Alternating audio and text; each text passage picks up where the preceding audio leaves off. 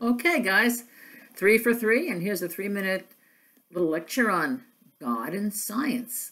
You may have noticed from one of my other videos that I was following a particular Christian YouTuber, and all of a sudden I discovered she was a flat earther. Well, I have to unsubscribe from yet another Christian YouTuber because this person had a video up which allegedly is proof that the world is covered by a dome. Now, you can choose to believe that or not, but I don't understand why God and science are still at war. It's just like a remnant from the medieval days, like the Galileo days.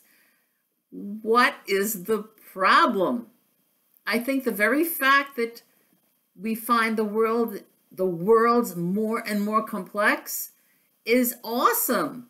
Why are people throwing away evidence and saying evolution is satanic? What would be the point?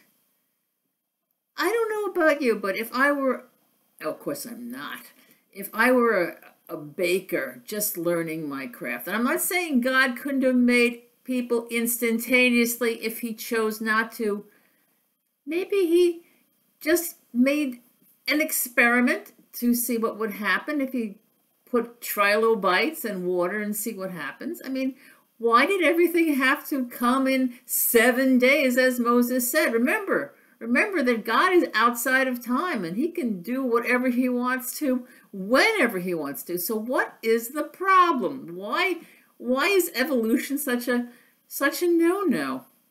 I also see that Shadowlands the play is out. Now, Shadowlands is about Lewis and his wife, Joy.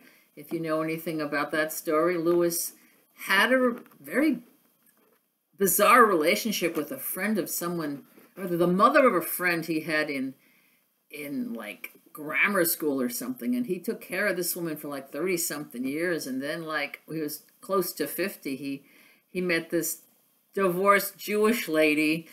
And it's a really good story. It's a love story, and then she was taken from him by cancer, and he had to deal with it. It's interesting that he wrote The Problem of Pain so many years before he had any pain like this. Anyhow, I would love to go see Shadowlands. I haven't even seen the movie yet. And God and science. That's my take, that I don't see a conflict. And I'm going to go have some breakfast. Bye.